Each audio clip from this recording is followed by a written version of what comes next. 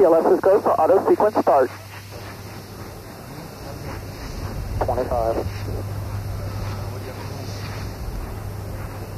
T-minus 20 seconds. 15. T-minus 10, 9, 8.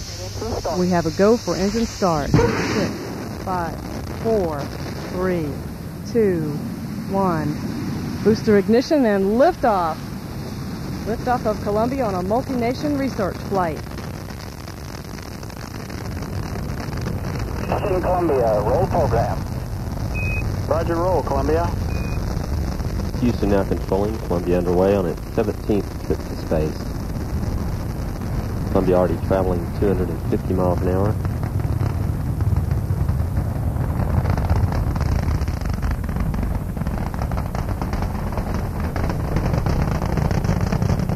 Three engines on board Columbia now throttling back to 2/3 throttle to prepare the spacecraft to pass through the area of maximum air pressure and go supersonic. Columbia's speed now 700 miles an hour, 1 mile east of the launch pad, altitude 22,000 feet.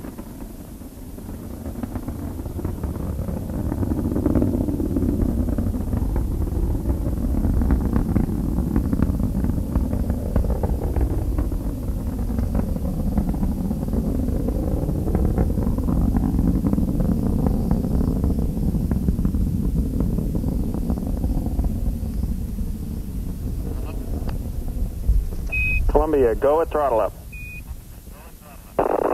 Roger, go at throttle up.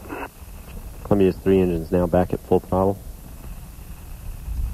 Altitude 74,000 feet, 8 miles east of the Kennedy Space Center. Columbia's speed now 2,800 miles an hour, 1.5 minutes since launch. Columbia's already used 2.25 million pounds of propellant and weighs less than half of what it did at liftoff. Flight controllers will now be standing by for burnout and jettison of the twin solid rockets.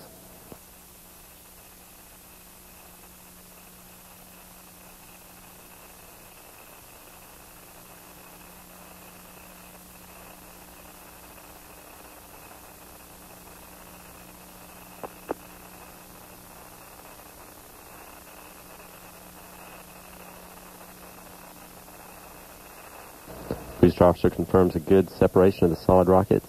Altitude now 172,000 feet. Columbia 33 miles east of the Kennedy Space Center. Now traveling 3,500 miles an hour.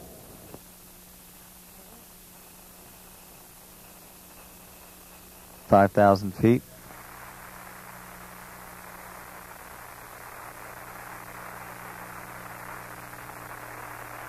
Pilot Jim Halsell will command the landing gear at about 300 feet.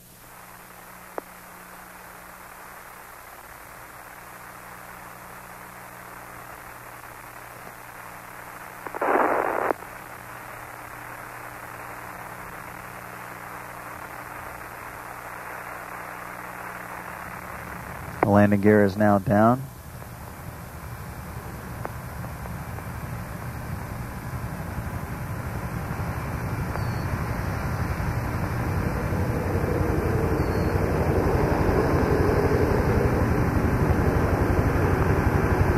Main gear touchdown.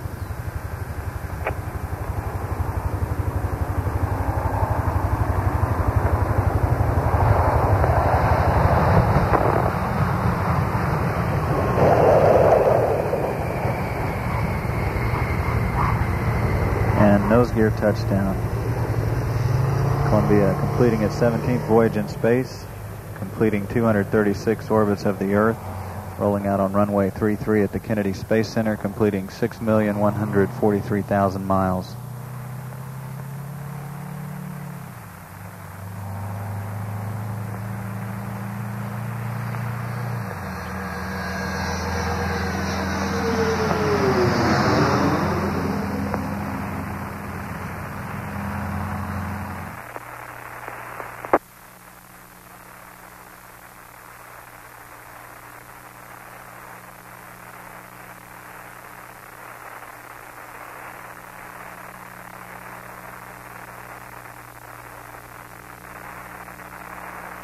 Houston, Columbia, we'll stop.